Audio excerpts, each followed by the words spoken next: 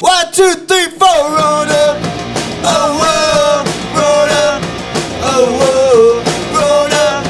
Oh whoa, Rona. Oh whoa. All the kids wanna go to the show. All they wanna go if Rona goes. All the kids just stand and stare. All they wanna go if Rona's there. Rona. Oh whoa, Rona. Oh whoa, Rona. Oh whoa. All the kids don't understand. All they wanna hang with Rona, man. Oh man, he hates my guts. He thinks that I'm a Satanist. Rona. Oh whoa, Rona. Oh whoa, Rona. Oh whoa.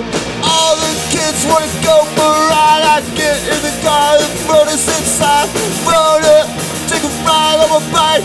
I'm into a Rona lights. Rona. Oh whoa, Rona. Oh whoa, Rona. This is the best museum this is like not only more than I expected out of a Ramones museum, but it's just a good museum in general. We have something kind of similar to this where I'm from. We got one for Hank Williams, the country music singer. Yeah. And it's got that car he died in, but they completely refurbished it.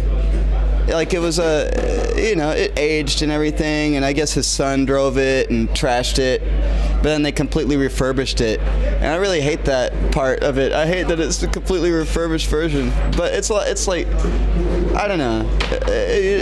The thing that's cool about this place is there's like enough praise for Elvis Presley and the Beatles. Everybody knows them. They're great. I don't want to take anything away from them, but we need something for people like the Ramones, you know?